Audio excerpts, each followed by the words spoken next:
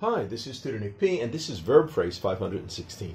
Verb phrase today is to pare down, and we got two meanings and two uses. Okay, somebody on screenshot, do it right now. Let's get right to it.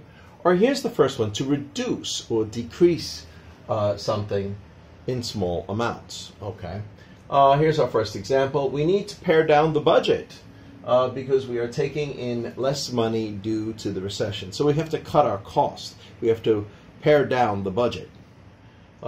Second example, you need to pare down your presentation and try to keep it to about 15 minutes because we need to schedule time for several presentations at this meeting. Okay, good. The second use here, to literally cut off several pieces of something to make it smaller. All right, in our first example, you need to pare down that tile to make it fit in the corner.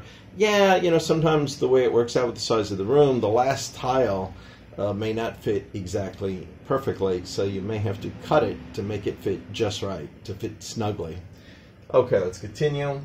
All right, second example, you need to pare down the branches of that tree. It is starting to grow into the branches of the tree beside it. You know, if they're right near each other, they might interfere with each other.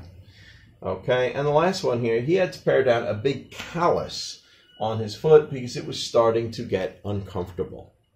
Okay, good. Hope you got it. Hope it was clear. I hope it was very informative. Thank you for your time. Bye-bye.